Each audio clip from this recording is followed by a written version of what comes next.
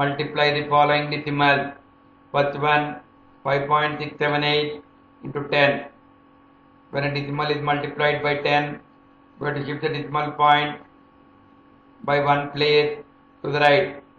That is, we have to put the decimal point before 7. So it becomes 56.78. Next one, 0.2215 into 100.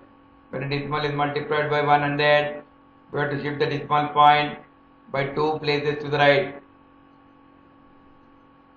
So we have to put the decimal point before 1.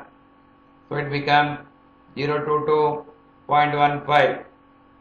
0 does not have any value if it is in the first place. So we can write this as 22.15.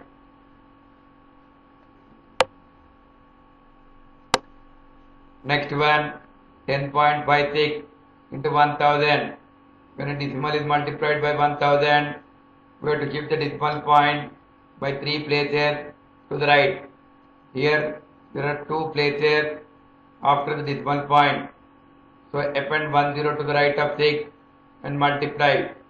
So we can write this as 10.560 into 1000.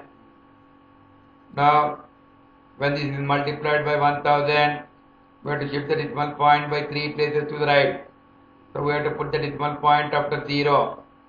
There are no digits after 0, so we need not put the decimal point.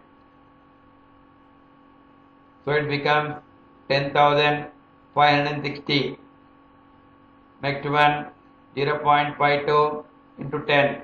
When a decimal is multiplied by 10, we have to shift the decimal point by one place to the right. So it becomes 5.2. Next one, 0.52 into 100. When a decimal is multiplied by 100, we have to shift the decimal point by two places to the right.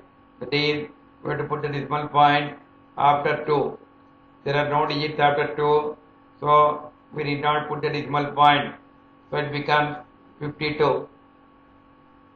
Next one, 0.52 into 1000. When a decimal is multiplied by 1000, we have to shift the decimal point by three places to the right. Here there are two places after the decimal point. So append 10 to the right of 2 and multiply. So we can write this as 0.520 into 1000.